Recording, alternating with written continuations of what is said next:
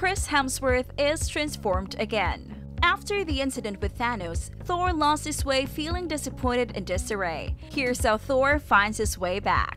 What makes this case special is that Endgame depicted Thor in his most vulnerable state yet. After succumbing to despair after struggling to save Thanos from snapping in Avengers Infinity War, the God of Thunder spent the next 5 years letting himself go. He had gained a considerable amount of weight and was still reeling from their defeat to the Mad Titan when he was hired for the time heist. It's uncertain how much time has passed between the events of Endgame and Thor: Love and Thunder, but the hero was already on the heavy side the last time he appeared in the MCU. He didn't magically shed the weight he acquired during his toughest moment, despite having a more cheerful mood due to a pep talk with his mother and the eventual loss of Thanos. Now as with Hemsworth, the hero will most likely be in the best shape of his life when he returns to the franchise. Thor's new look in the forthcoming MCU film may be a sign of his mental state, as his physicality in Endgame was directly linked to his despair and desperation. However, there is nothing wrong with being bloated. Overweight Thor was not Thor in his most normal and happy state.